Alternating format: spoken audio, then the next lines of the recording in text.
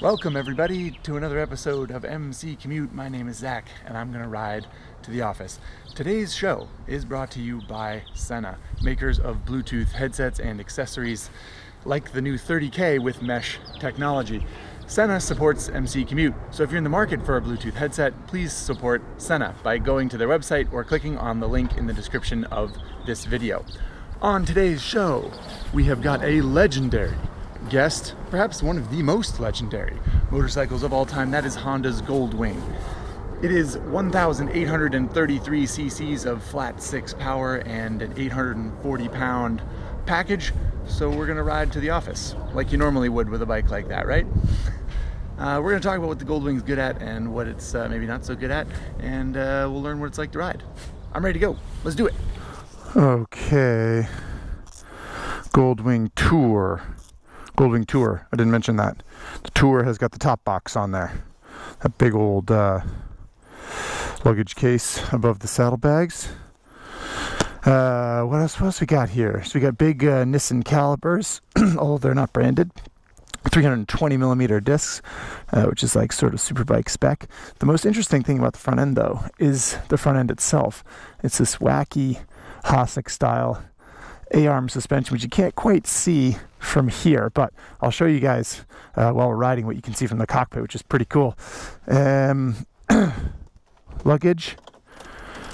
It's not great luggage, actually. It's smaller luggage than it was on the previous model, but still quite a bit of it.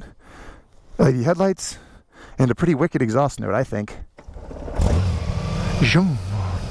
Very, yeah. Very Starship Enterprise. I actually think it sounds pretty good from the cockpit too. Just my personal opinion. A futuristic face. Okay, let's get our wing on. Okay, so there are a lot of things to talk about on a Goldwing. Lots of options and specs and whatnot. So I'll try to cover the interesting stuff if I can. Like I said, big old 1800cc flat 6, basically the same as it has been for a number of years now, although the engine was redesigned and redone for this model, even though the displacement didn't go up. Also, one of the first things you'll notice in the Goldwing cockpit is a bunch of 2 wheels, right on. Yeah, he gave me a nod. He also is riding a white 2-wheeled vehicle with onboard storage and a top trunk. Anyway, the Goldwing cockpit has always been famous for just a plethora of buttons, just like an impossible amount of buttons. And there are still a lot of buttons, if I'm honest, but it's definitely been simplified, and it's got this big old color screen right in the middle, which is pretty cool, I think.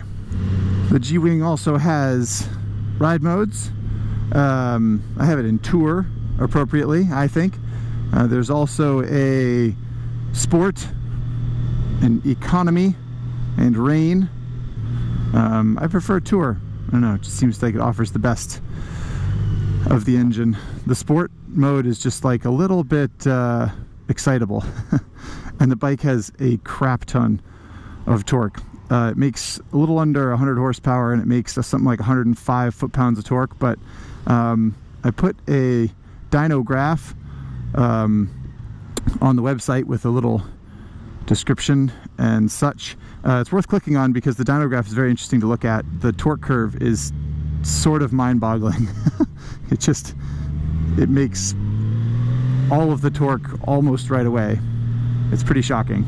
And that's good for the Goldwing Tour, which weighs 838 pounds with a full 5.6 gallons of fuel. That's obviously not a light bike. One of the reasons it's got those honking 320mm brake discs and big 6-pot calipers and stuff, because it's a big heavy bike. So having lots of torque is good, especially when it's weighed down. And by weighed down, I mean full of luggage and people, which is what it's designed to do. 5.6 gallons of fuel might seem like not very much for a bike this size and designed to go such long distances, and it is less than the outgoing model, which I guess is a little bit disappointing to some. but range is still pretty good. 200 miles is easy. 220, 230 miles is pretty common. So that's like, I don't know, pretty good legs for a motorcycle in this day and age. I wouldn't mind seeing more. I mean, I feel like if I was designing this bike, I'd really want to prioritize tons of gas. Just fill it up with gas and forget about it for a long time. But they chose to just try to make the bike a little bit more aerodynamic and a little bit more fuel efficient to get the same amount of range as the previous model had, which they claim to have done, but I don't remember those figures off the top of my head, so I can't say whether or not I buy it.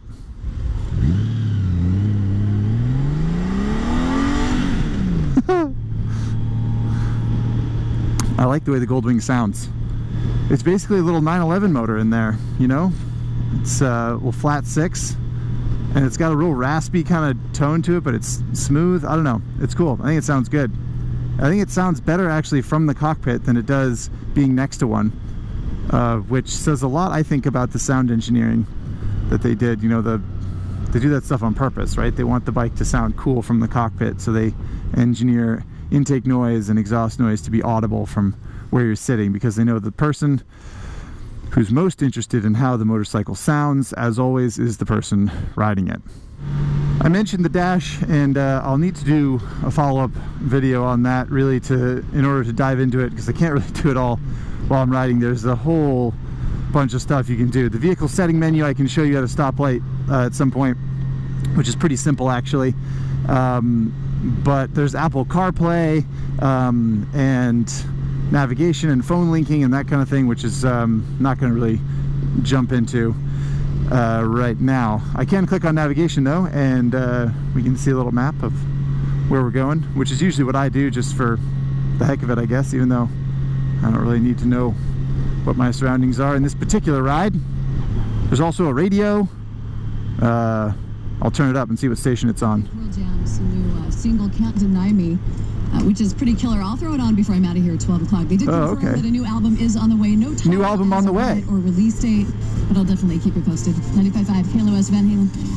95.5, apparently that's what we're listening to.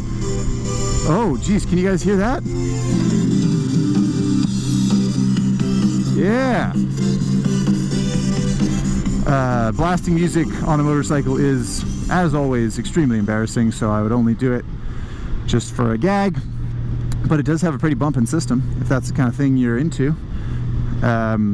Mostly, though, the interface is best for linking with your headset and your phone, and then you can use Apple CarPlay, which is handy, or just listen to the radio and control the volume from the handlebar controls, which is pretty cool. Watch out, birds! I should have honked the horn. That's one thing the Goldwing's got in spades, is horn noise. It basically has a car horn on it, which is freaking awesome, in my opinion. I use it whenever I can, but you have to use it sparingly because it's so strong. You hear that? Oh man, it's great. It cracks me up. But that's how all horns on all motorcycles should be. Am I right? I mean, why do motorcycles have wimpy, tiny little horns that go, "Ooh, please don't hit me"? Don't you think that a motorcycle horn should be like extra strong? That's just, I don't know. So I like the Goldwing horn. Good stuff. So let's talk about brakes for a minute. So I'm going to approach the stoplight. I'm going to only use the rear brake and not the front brake, just to prove a point, which is that the brakes are linked, and they're linked quite well. So when I hit the rear brake just then, the center piston of the front 6-pot calipers also pinched the rotors, so it sort of links the front brake with the rear brake, which is actually really nice, and it creates really controlled stopping. And you can, especially in this environment, in a urban or suburban environment, you can just use the rear brake all the time and never even touch the front lever, which is kind of nice. I still find myself using the front brake out of habit, but the linked brakes are really nice, and that's not always something you can say about linked brakes. There have been ones in the past that have not been good. All right, out onto the Goldwing's stomping grounds, the freeway. And you will notice I adjusted the windscreen. That is the thing that it has, an electronically adjustable windscreen. You can put it way up you can put it way down. I like it somewhere in the middle where I can still see over the top of it, but it makes the air nice and clean over the top of my helmet. It's a really nice feature that any bike that costs nearly $30,000 and is designed to tour should have, in my opinion.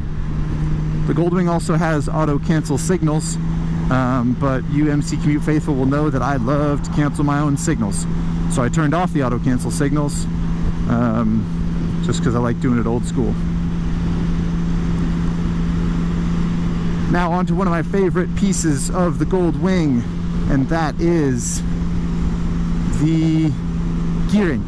I'm in 5th gear right now, 3,500 RPM, and I'm going to upshift to 6th, and it goes all the way down to like 2,600 or something like that. That's 2,700.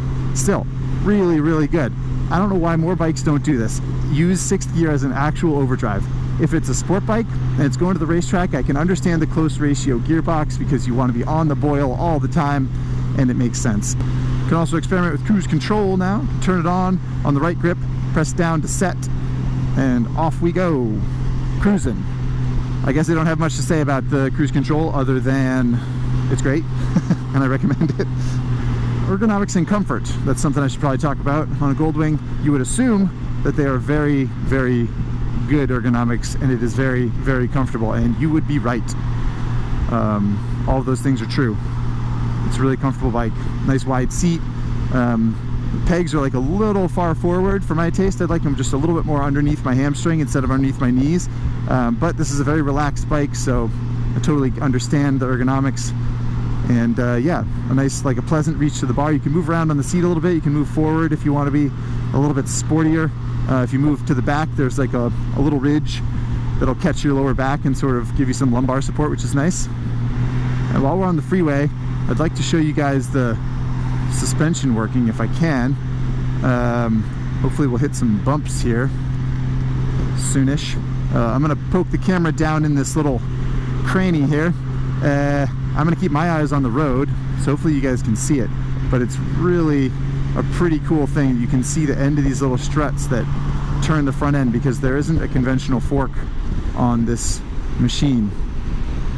So here we go. You see all that stuff working down there? See it soaking up bumps? Pretty cool. Hey Zeus, Chevy Cruze. That's definitely a rental car. No license plate frame. Don't know where they're going. Anyway, the mirrors. The mirrors are good. Pretty sleek. I could stand for them to be a little bit bigger, if I'm honest, but they are perfectly smooth, and they work pretty well. Drop the windshield down a little bit, and while we're at this stoplight, hopefully I can show you guys that suspension. You see it in there? See it moving around? And those little struts are pushing back and forth on the fork, and there's two A-arms in there that allow the front wheel to move up and down. And there are a bunch of reasons for that. One thing that style of front end gives you is the ability to tune in anti-dive. So when you hit the front brakes real hard like this, you get a controlled amount of dive in the front end, which is a nice feature, especially for a bike that weighs many, many pounds. What it also allowed Honda to do, they were quick to point out, is move the engine and everything else farther forward. So a conventional fork would have taken up a little bit more room, whereas this allows the front wheel, when it hits a bump, instead of traveling in the direction of the fork, it travels directly up and down. So they could move the whole bike more toward the front contact patch and help with weight bias, which is pretty smart, I'd have to say. Let's see, other little gadgets and widgets. Pouch here for your phone, little glove box kind of thing. Should have to plug in to show you Apple CarPlay. This is where the gas cap is, but you can't get to it unless you press this thing over here, which is another little cubby which holds a button which opens the gas cap compartment, which is kind of funny, I think. There's also this little whiz bang. Come on, there we go. Which diffuses air, I guess, when you have the shield up.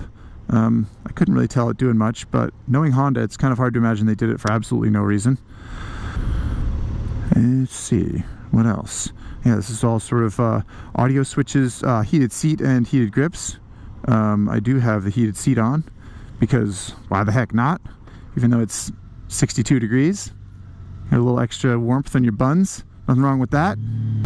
Okay, let's see. We've talked about brakes, we talked about the engine, we talked about the dash, we talked about the electric windshield, we talked about the heated seat, mirrors, ergos, cruise control, gearing. What else we got? What else we got? I don't know. People, wait now. Just be cool there, box truck. Let's be cool. People asked about backing it in, which I will attempt because I like you guys and I want to make you happy, but I gotta say, I'm not super confident about it.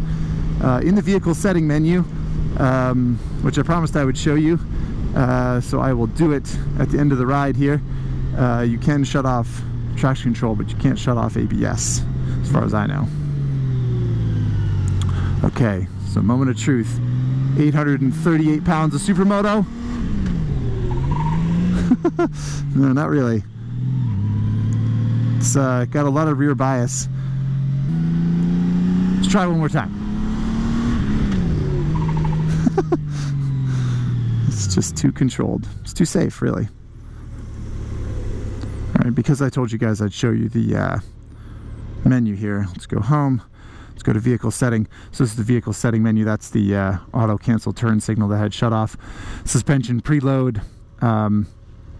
You can tell it, you know, how stiff you want the suspension to be based on passengers and luggage. Honda selectable torque control off. Auto dimmer on the screen, which is pretty cool. Yeah, so there we go. TC off. Now we'll see what it feels like to goof around with 100 foot-pounds of torque.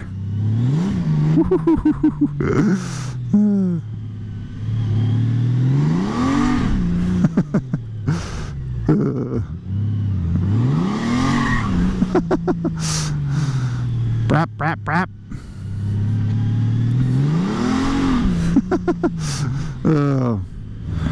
So sliding a huge motorcycle like this around is fun and everything, but it does really go to show how well engineered it is. That you can get a big 840-pound bike like this sideways on some slippery pavement, and it doesn't feel like just an insane thing to do. I don't know. It's kind of impressive, I think. Now, the real backing it in. We select R for reverse, and then we hold this button, and then it goes doot, doot, doot. There we go, reverse. I just backed it in, so to speak. Okay, there you have it. Gold Wing Tour. I just took a little commute tour. I haven't really talked about what it looks like. It's a lot smaller than the old Gold Wing. Just sort of like from a profile perspective. It's sleeker. I think it looks good. I think they did a nice job with the redesign. And even though, as a colleague pointed out to me, it's kind of a risky thing to make the Gold Wing smaller. It's always just been the king of the road in many ways. So, exhaust note. See, like, doesn't sound like much here, but like when you're in the cockpit, I almost feel like it's louder. I think it sounds awesome. I dig it. Okay. I really hope I covered any questions that you might have about the Gold Wing. I really did my best, I promise, to talk about all the things. So, yeah, thanks for riding along on this MC Commute. And remember to please subscribe to our channel if you like our content, and hit us up on social media, and tell your friends, and check out the links in the description of this video for more information about the bike and sponsors of the show. Thanks again for riding along, everybody. See you next time. Peace.